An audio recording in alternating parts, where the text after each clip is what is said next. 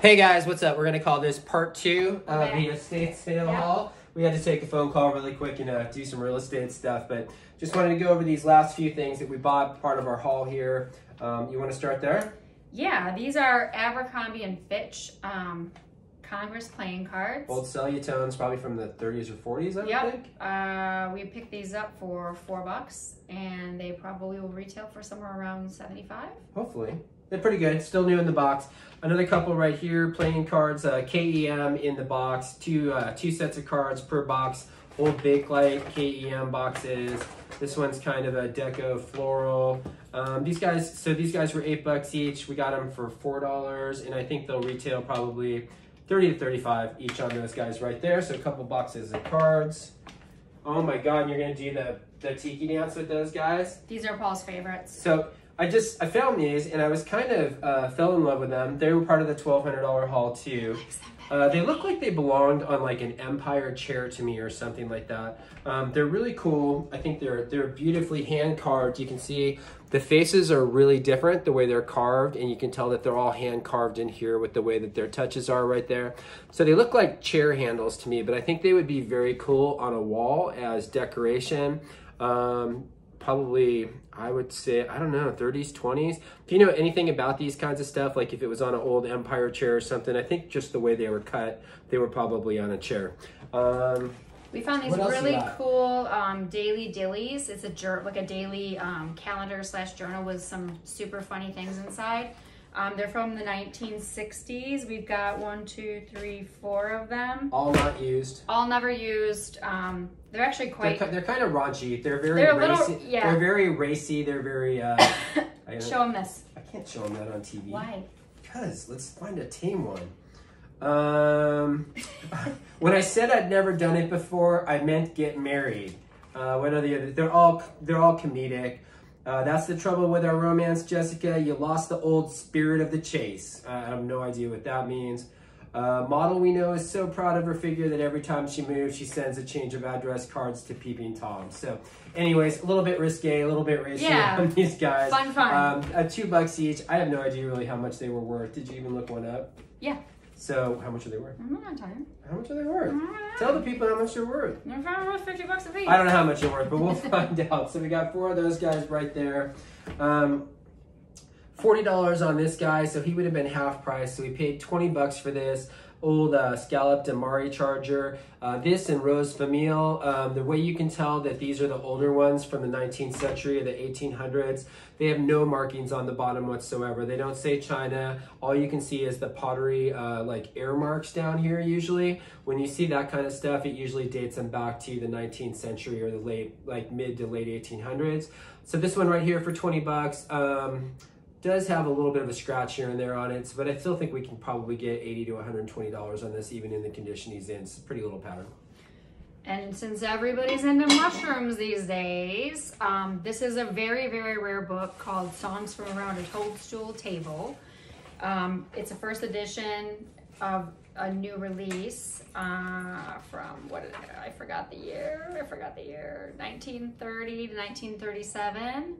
But this is a really rare cover. It's in awesome condition for its age. Super cute. We picked that up for $2. Next thing right here, we got the Fantel, the fan that tells your fortune from Granger Ferris Limited in Montreal. So little fortune telling, tarot card kind of game. It's unfortunately missing the directions, but it looks like all the fan pieces are there. We paid $5 for this right here. I have no idea what we'll even get for it, but if for $5, it was kind of unique. Even if someone's looking for some parts for some, one that's like maybe incomplete. So we've got that one there for $5. We got to get closer to the camera for this one. So I don't even know what these are because I can't even find them anywhere. But these were made in Germany. We paid $5 for both of them. So on this one right here, it says the largest ass in the world. And these were made in Germany. So can I say it? Like ass is in donkey, but largest ass in the world. It's got a little mirror there so you can look at yourself because you would be the largest ass in the world. And on the back side, it says the smallest ass in the world. And it's got a little donkey figurine in there. So I don't know if you can see that both of these, they're kind of celluloid. They say Germany down here on the bottom. I have no idea what these are. Some kind of gag gift from back in the day. So this one says the largest cock in the world. Like chicken cock. We're not being. This Look, is a. Oh my God! You dropped the. It fell out. Anyways, but same idea, same thing from Germany. So got a mirror on one side. So for the smallest cock in the world is your picture because you're looking at yourself. That is it. Is that what it is? It's on the smallest side. Well, you can flip that over. I guess it could be flipped. Other side. So, anyways, it is flipped. Little fun, ridiculous things from Germany. I have no idea what these are, what they're even worth. I can't even find another one. If you know anything about these, let us know what you think on those guys right there. What else Put that cock back in its bag. Okay, other thing right here, got a little hand-painted Russian box. These are pretty, seen a lot of these in my time. You don't really know what they're worth, but for $8, for $4, little hand-painted Russian trinket box, maybe some earrings, necklace, or something like that. Lacquer, lacquer box, $4. I have no idea what it's worth. A cheese grater, the Wonder Shredder. I love these, so we're keeping this for our kitchen. $5, we got it for $2.50. It's staying here with us. Okay, and then you got, I always buy these old books whenever I can find them. They're kind of cool. So anything that's like pet related or like bird or flower, they seem to sell pretty well. Got Training Gun Dogs to Retrieve. This is actually a first edition. You got a $2.95 price point, so it's not a book club edition. By Field and Stream, Outdoor Series, stated first edition on the inside cover, and this is from 1952. So we paid $1 for this. It was $2 for $1. I had no idea what it's worth. I got to think at least 20 or 30 plus, maybe a little more, but little hunting dog book there. Maybe this is too promiscuous to show to everybody too. The long tail, that's going to be a bird right there. So this book, Baby Birds right here, is in pretty good shape. They had $10 on it, which means we picked it up for $5. Still have no idea what it's worth. I think it's probably got to be in the $50, $60 range, maybe even a little bit better. I don't know. Some of these books get up there quite a bit. Looks like it does have a tear, unless this was from a different book. I'll have to kind of check. It was probably from this. It's got some baby birds, but it looks like maybe the front cover was torn out. Another book right here. This is from 1885, Beauty of Tennyson. This is going to be, I think, a poetry book.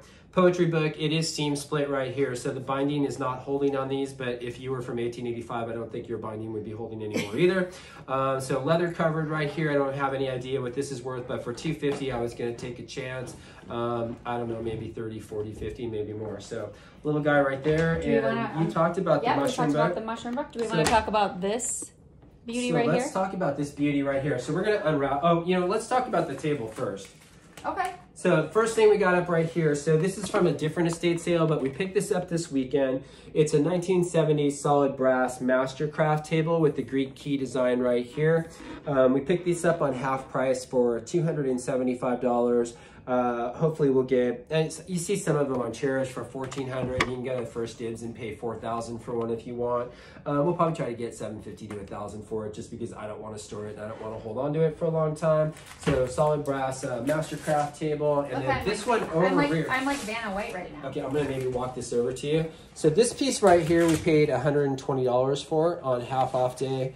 I think it is absolutely stunning. I don't know, it's got, we're not gonna unwrap all the shelves, but it does have 4 glass shelves that go inside of it. Paid $120 for it. I'm gonna try to walk you over there so you can kind of see the finish on it. It's all kind of, I don't know if it's tiger wood, but it's all solid. It's not veneer. It's got the little, I'll show you from this side. It's got the Art Deco pieces on the side with the little kind of scroll work. It's just a really, really beautiful, beautiful piece. And I think the ring light thing is going out here.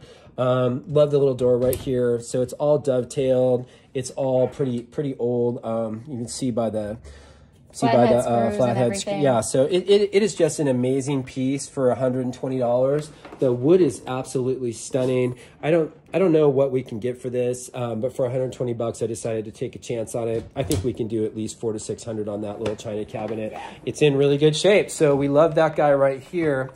And then kind of see if I can get this set back up. As a grand finale, what else do we have? Are we kind of through everything? We didn't do this one yet. So. Oh, and the Bye Bye Birdie. Yeah, so this guy right here, we paid $20 for it. She had it marked 100 because she thought it was bronze. It's got some rubbing on the knees, so I think it might just be pot metal in a bronze tone or something like that. There's no signature. It is on a granite base right here, kayaker. She looks to be probably in the 40s or 30s, somewhere right there. I don't know what we're going to ask for this, but I think we can get 50, 60 bucks for it, and then, you know, plus shipping. So and the detail on the feet and the shoes and everything is incredible. And then, oh, so here's another garage sale find. We found this at the same garage sale as the little jar. And the Gloria Vanderbilt book. And the Gloria Vanderbilt book. So they had this for 10 bucks. I don't know much about it, although it is completely cast signed by Tommy Tune. So it's an original from the 90s, from the original cast of Bye Bye Birdie. Completely signed. It looks like every cast member's on here. So this is Tommy Tune's signature up here. And then it's also starring Marilyn Cooper. This is Marilyn Cooper's signature right here. And then you've got Lenora, was that Nemitz, or whatever, Lenora Nemitz, I think. And her signature is right here. Yeah. So the 3 main cast members are in here.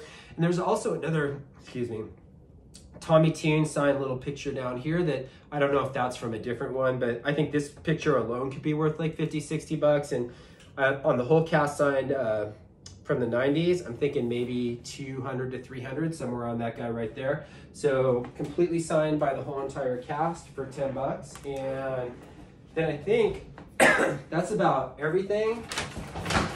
So for the grand finale, we did find these guys right here. The grand finale. I'm going to be very careful with them because they are super rare. We paid, this was part of the $1,200, so this was also in that 50% off range. I don't know how much we paid for all of it. It was 1,200 bucks. They were marked $1,800 for 3 of them.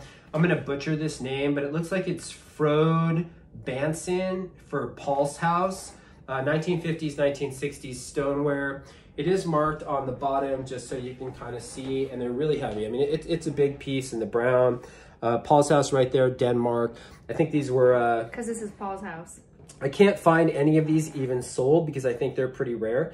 I found a few of them online. They go from anywhere from $600 to $700.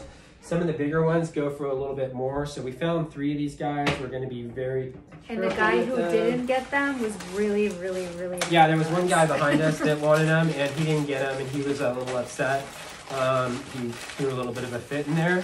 But we got them, and we were able to bring it home. And there's 3 of them, and they're all marked, and I think they're pretty rare. So you got the bigger one, you got the smaller one that kind of matches that guy. And then there's the So those 2 go together, and then there's this 3rd one right here. And I'm gonna wrap these back up super fast. So I think we can get probably about 600 bucks for each one of these. Somewhere between 500 and 700, let's just call it that. If you know anything about these, please feel free to IM us or leave a message. But there's also this one right here, a little green one with the wider.